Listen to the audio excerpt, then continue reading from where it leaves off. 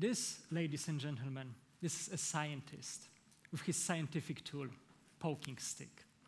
From the day our ancestors used it to examine something beyond their reach, we have been building tools to study things that are too far away, or are too complex, or are too small. Take a look through a microscope, and a single drop of water becomes an entire world.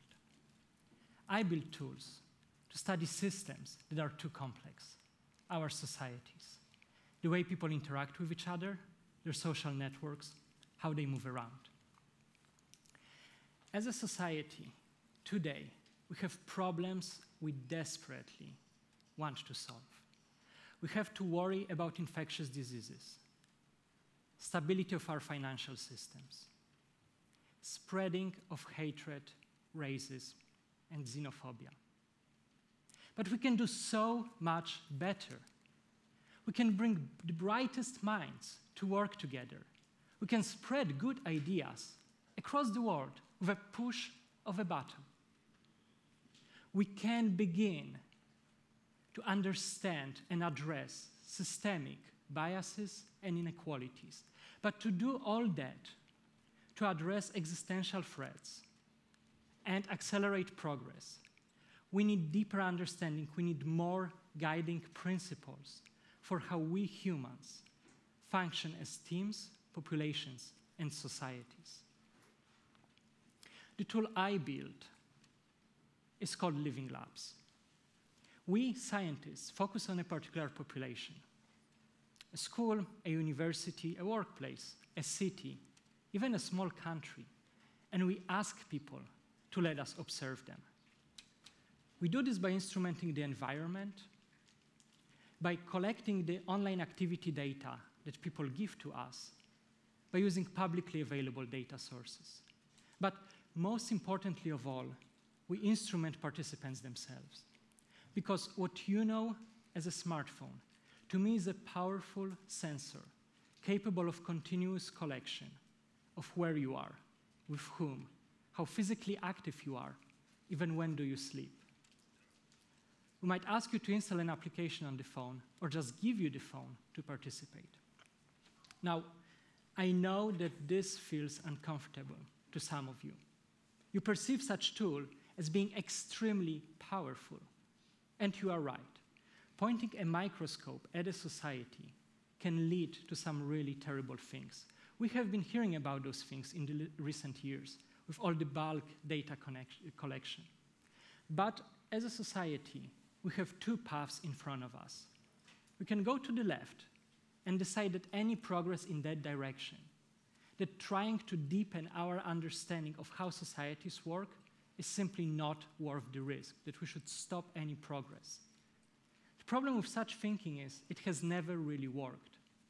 Someone, somewhere, will be working on those tools. So we are most likely to go to the right.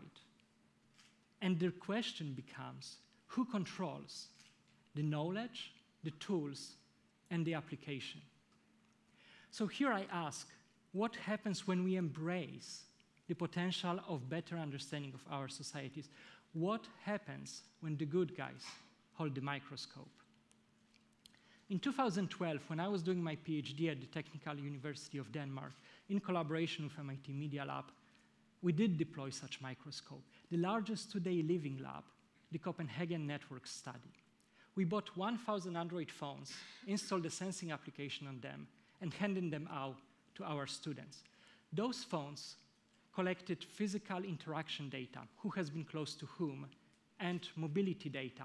You can see one day of such data here in the video, where every dot is a person. This is our campus. We also collected Facebook activity, who has been contacting whom, texting and calling metadata. We got extensive psychological and health profiles of the participants. And to top it off, we even had an anthropologist on the ground living with this population day in, day out, so we could get a better qualitative view of this population. All this together captured almost every single social interaction with this freshman population for a period of over 2 years. And of course, all this is done with students' full knowledge and consent. And this data is held by the researchers, and we are responsible for this. And we are responsible for who gets to look at this data and what to do with that. But thanks to that, we have this unprecedented view. And we can see how friendships form, change, and end. We can see how some people move to the center of their social networks, while others stay at the periphery. We can see how students work together. Let's see what we can do with that. Now, remember this scene in Apollo 13 movie when they have to feed the square peg in this round hole using only the stuff that's available for the astronauts in their spacecraft. I mean, if you're anything like me, you just wish the entire movie was more of this scene. So what they do, they just drop everything on the table and start going through that, looking for the right pieces. And in case you haven't heard about this story, they do succeed. Now, when we are dealing with trying to solve the problems in the society, we might be in a similar situation. We can do it, but we have to do it using pieces of data that are available at large. And Living Labs offer us this opportunity to dump all this high-resolution data on a table and start going through that to see how we can solve the problems. And one of the problems, extremely important one, that we are trying to solve this way is spreading of infectious diseases. Now, here's the challenge. Imagine a super densely connected population. A school, a university, maybe your workplace. There's an outbreak of an infectious disease. It might be something relatively innocent, like seasonal flu. Or, it might be something much more serious. Today, we are facing basically two potential outcomes. We either close the entire school almost immediately, or pretty much everyone in this population gets sick. It's very hard to spot the outbreak early, and vaccinating everyone on time is often not feasible. But can we do better? Well, if we have a very detailed view of how people interact with each other, we can perform targeted vaccination and monitoring. It's called targeted because we choose a small sample of people that we want to observe or vaccinate. In case of monitoring, we want people that fall sick early and with high probability. So they provide a strong warning signal that something is going on. For vaccination, we want to reach people who are responsible for disproportionately high number of infections. So when we vaccinate them, the outbreak sizes go down dramatically. But the challenge remains, how do we find these people in a feasible way? Well, using this detailed data from Copenhagen Network Study, we found out that by vaccinating slightly less than a third of the population, we could expect to bring down the outbreak sizes by 80%. And that's great. But what is really important is we can get almost the same performance if for identifying the people, we use texting and Facebook networks. Those networks, the people that are most central in those networks, are the ones that we want to vaccinate.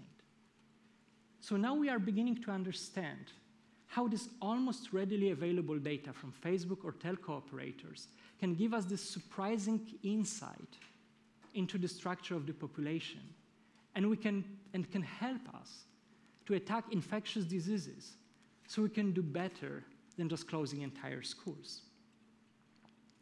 So we know we can collect the data, and there are clearly use cases for it. The question is, how do we handle the complexity that comes with it? Because believe me, this is not simple data to deal with. Let's take a look at this. What is it? Is it a pile of trash? A movie set? Who already knows? Anyone? Ah, there are some people. Excellent. So we just look at this from a slightly different angle, and suddenly everything is clear, right? This is called Anamorphic Art, and you should really check it out. Just, a few hours later, you'll be surprised it's night already. It's unclear from one angle and very clear from another. And we started dealing with the data, this complex data that came from the Copenhagen Network Study. We found out a similar thing. So, first of all, we found out it's really complex. I mean, this network is just one day of interactions between the students. Every dot represents a person, every link is drawn if those people have been together at some point during that day. This is just one day, and we have over 2 years of such data. It's quite a hairball, right? And the thing is, such hairball very often doesn't really tell us that much. For many questions, we want to find structures in there. Structures such as communities, your family, your friends, your other friends if you're really popular, your kayaking club. But finding those in such densely connected networks, social networks, has always been very hard. And adding more information, this information about temporal aspect, when the interactions happen exactly, only made the picture harder. So we couldn't really handle that. Until we realized that we can look at the problem from a different angle. Rather than fighting the complexity, we can embrace it. Rather than starting with this aggregate view, we can zoom in the microscope and look at the particular time slices, and those turn out to be really easy. This is a 5-minute resolution time slice of the network, when the link is drawn between people if they have been together in this particular moment. I mean, you see those disjoint components. Those are meetings. You can literally point your finger at them. And there is no complex math necessary. And it turns out we can find those communities, family, friends, by keeping track of those communities, of those meetings over time. And we can see how they are born, how they change, and how do they end. And once we have those communities, we can see how people explore their environment in groups. We can see how predictable are our social interactions. Yes, it turns out that our social interactions, who do we meet, is actually highly predictable.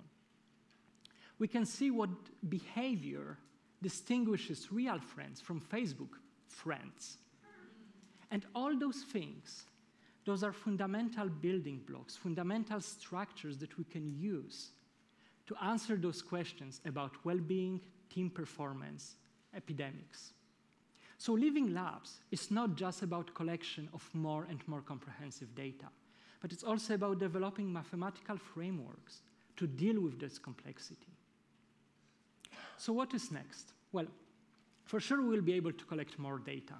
I mean, you know, smartphones right now, they have a coprocessor specifically to count your steps. And the moment this happened, this data became almost automatically part of what we can study about human behavior in those deployments. We will increase coverage and size. We did this Copenhagen network study a few years ago for 1,000 people. And to be perfectly honest, it was a little bit insane to do it back then. Today, we are venturing into tens of thousands of people. And by the end of the decade, we will see microscopes pointed at entire cities. And yes, this will create problems around privacy and how to responsibly use this data. But we are working on them. This is part of the development of the Living Labs. Remember, good guys holding the microscopes. But I think the most important development will come from the questions that we'll try to answer using Living Labs. Because you see, a tool is only as good as uses it is put to. I mean, a microscope sitting on a shelf is a said microscope. And you have so many ideas. People around the world are interested in so many things. You might be curious if open space in your workspace actually fosters interactions, or how long does it take for your family to adjust to daylight saving time, or how do we create better support networks for students at your university? Questions large and small, asked whether you are a researcher or not. Some of those questions are perfect to be answered with Living Labs framework. And we need these answers, and we need them coming from multiple places, so we can be sure that what we are seeing is true and that it generalizes. You see, nothing makes a toolmaker like myself more happy than an inquiry to use the tool. So if you have an idea that you think you could study this way, let me know. If you have an idea how to improve the microscope itself, you know where to find me. And yes, it will take duct tape to actually make it up and running in your case. But the opportunity is just too huge to pass up. And I know these answers and these ideas will change the world. Thank you.